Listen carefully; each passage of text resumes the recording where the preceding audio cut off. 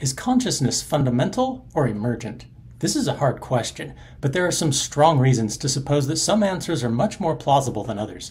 So let's take a look at the reasons.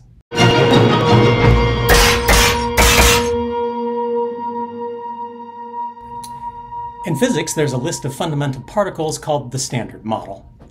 Everything not in the Standard Model is said to be emergent. For example, when you use gluons to bind 2 up quarks and 1 down quark, a proton emerges. If you combine 8 protons with 8 electrons, an oxygen atom emerges.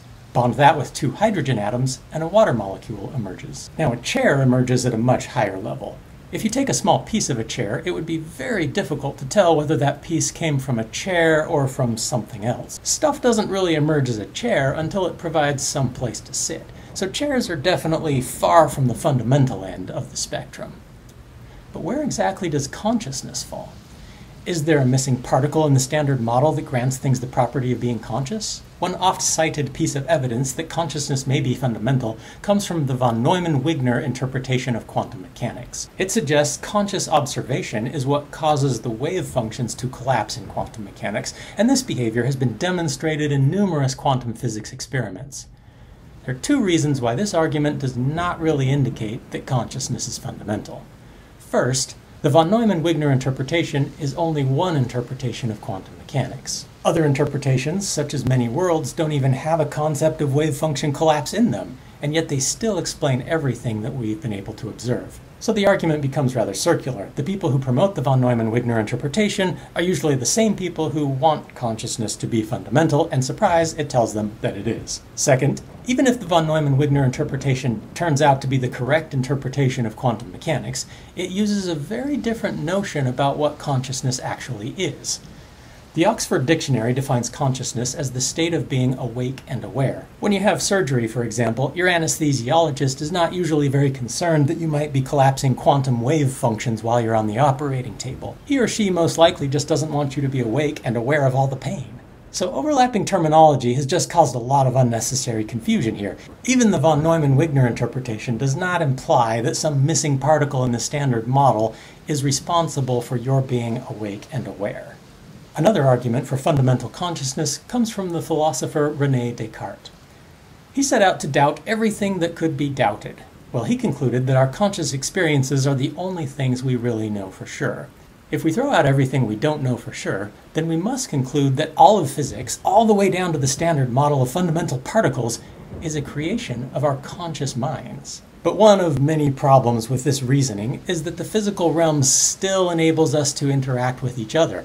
For example, it would be pretty messed up if I were to suddenly just punch you in the face. But you know what's even more messed up than that? Why did you choose at that very same moment to have the corresponding experience of being punched in the face? Perhaps the whole universe is being imagined by a single supermind with the incredible ability to keep all of its stories straight while contemplating every fundamental particle in the universe. But if you think about it, that would really be indistinguishable from the physical universe just being real. So why do we actually need to suppose there's a supermind out there in the first place? Wouldn't it be just a whole lot simpler to suppose the physical world is real? Descartes' approach of discarding everything we don't actually know for sure inevitably leads to Cartesian dualism.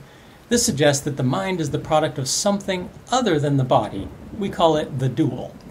Dualism implies that the brain is really just some kind of control paddle that the dual actually uses to operate our bodies. Notably, this idea is surprisingly consistent with the spirits or ghosts hypothesized by many popular religions. But this would also imply that every brain is actually an interface to the supernatural or spiritual realm. If this were the case, there must needs be a significant flow of information between the body and the dual, or else it wouldn't really be the dual directing our conscious experiences. Yet, when neuroscientists scrutinize any region of brain tissue, they find it behaves in a consistent manner, meaning there's not much room for a lot of information to be flowing in from a supernatural realm.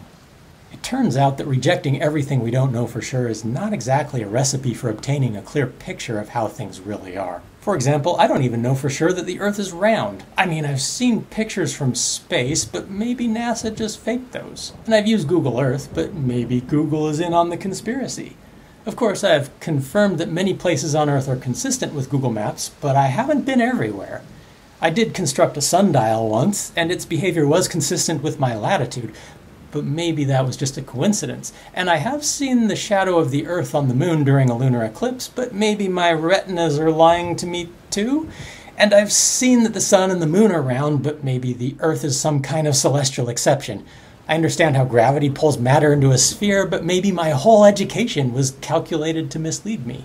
I've tested the Coriolis effect. I've seen that the Foucault pendulums rotate every 24 hours. At some point, we've got to admit that throwing out everything we don't know for sure, like Descartes did, is not a path to great understanding. Flat earthers use their intuition that the Earth seems flat to deny empiricism. Evolution denialists use their intuition that complex things seem to have been created to deny empiricism. And dualists use their intuition that our conscious experiences seem to require more than physics to deny empiricism. They're all trying to be skeptical. They're all trying to avoid being deceived, but they're all throwing out the most effective method we have for determining what is real: empiricism. Of course, if we really embrace empiricism, we must be willing to refine our positions when more evidence is found. If enough evidence were found, the dualists could turn out to be right. If enough evidence were found, the evolution denialists could turn out to be right. Heck, if enough evidence were found, it could turn out that the Earth is somehow actually flat. But we must recognize that intuition is guided by cognitive biases. The whole point of empiricism is to try to see through those biases. So let's not pretend intuition is some kind of valid reason for throwing out empiricism. Why are people so determined to conclude that consciousness comes from somewhere other than the brain? One reason might be because the brain just processes information. They don't like the idea that processing information is sufficient to explain consciousness.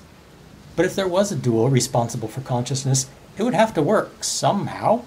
And whatever it does, couldn't we just simulate that with an information processing machine? The Church-Turing thesis suggests that we could.